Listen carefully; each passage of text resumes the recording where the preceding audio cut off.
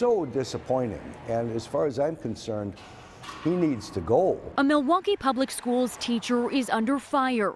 A series of tweets he published about radio host and political commentator Rush Limbaugh landing him in the hot seat. It's there. It's out there. And you can't hide. Monday, Travis Sarandos, a teacher at the Milwaukee High School of the Arts, wrote on Twitter, quote, Rush Limbaugh absolutely should have to suffer from cancer. It's awesome that he's dying, and hopefully it is as quick as it is painful, unquote. I just think it's terrible. The tweet came shortly after Limbaugh shared his advanced lung cancer diagnosis, and just one day before President Trump awarded him a Presidential Medal of Freedom during his State of the Union address. Enough's enough. Now, Milwaukee alderman Bob Donovan is calling Sarandos' role as an educator into question. This kind of hatred has no role to play in people who are teaching our kids. In a statement, an MPS spokesperson told Fox 6 News in part,